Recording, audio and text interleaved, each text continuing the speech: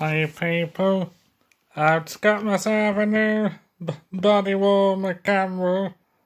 I got the instructions, but I'm just wondering if I need any batteries for this, or any of my auditing friends can let me know. That would be good. Cause I've got the body camera, and cause I've never used one before. I'm just wondering if I need any batteries at all.